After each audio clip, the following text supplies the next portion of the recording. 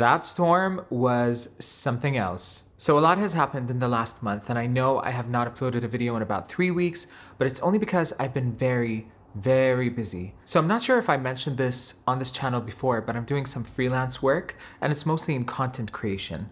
And at the beginning of March, I brought on a new client, and I've been working very hard for them. They're kind of rebranding their entire brand, and I'm kind of helping set the foundation for that and working on content for the brand, which has taken up a lot more time than I thought it would.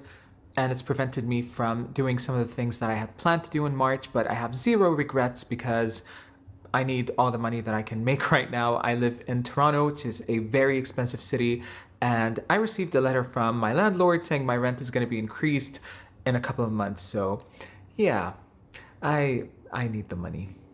In spite of being busy though, I have had such a nice month. I managed to see RAYE live, which was an incredible experience. I'll tell you all about it in a bit. I went to Comic-Con for the first time in my life, and I thought I was a nerd before going to Comic-Con, and now I think I'm just a general fan.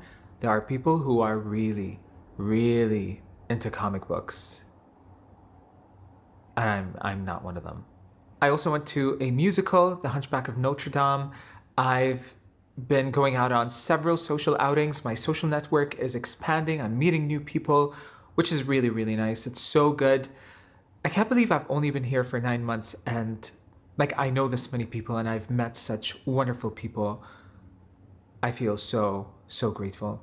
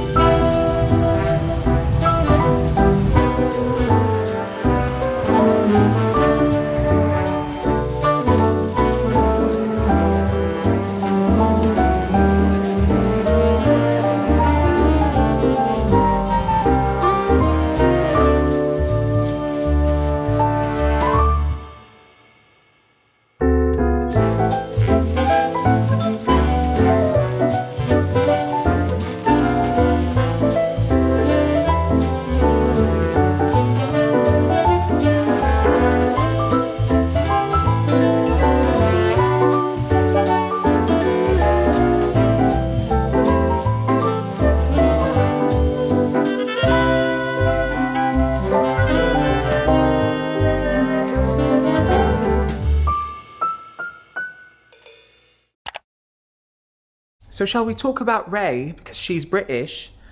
I'm sorry, that was horrible, I know. The RAYE concert was incredible. Like, this woman can sing. Hang on. Yeah, RAYE can sing. I'm so happy that I went to the show. After the last video that I uploaded, I went on TikTok and I uploaded a video asking if anybody had any spare tickets because the tickets were sold out.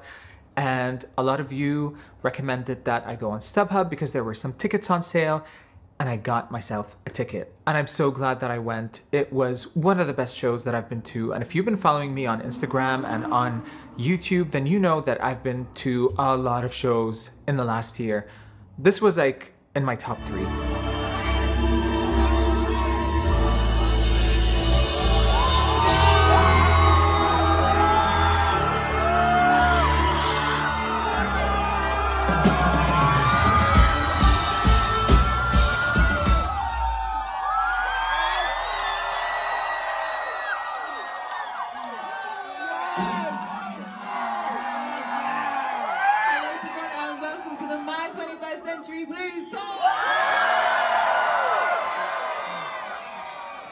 This is my first time ever in Canada, period. On my first day, we landed this morning, so hello.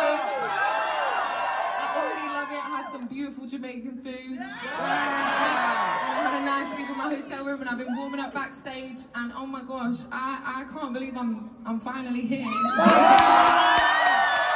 Thank you for being here. I want to say thank you so much for buying a ticket. I'm overwhelmed actually just seeing all your beautiful faces.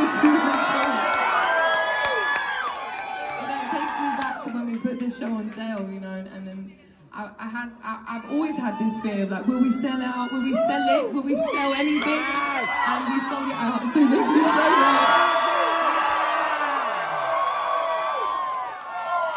Yeah, I didn't know the Toronto crowd was lit like this though.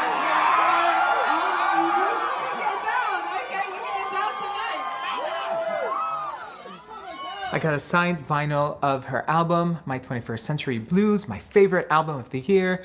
So yeah, that was very exciting for me. One of the highlights of going to the show was meeting Mike Sabath, who is RAYE's producer. I was standing in line outside to get into the show and he just came outside and I said, "Hi, Mike." And he was so nice, so humble. One of the things that I realized about Mike Sabath a couple of days before the show is that he was on the song Wave by Meghan Trainor, which I think is one of the most underrated pop songs of all time. Like, it was not exactly a success. It should have been, but it wasn't.